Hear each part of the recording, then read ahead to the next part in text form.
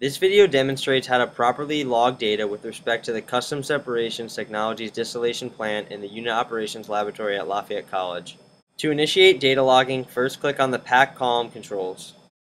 Click the button labeled Data Logging 1 second or Data Logging 5 second to start logging data with the desired time interval. When finished, turn off data logging by clicking the button again and clicking OK.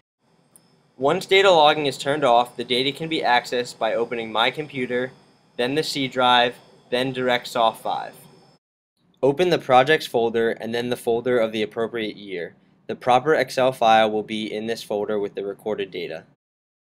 To learn more about the operation of the Custom Separations Technologies distillation plant, watch the related videos on the LafayetteChBE YouTube channel.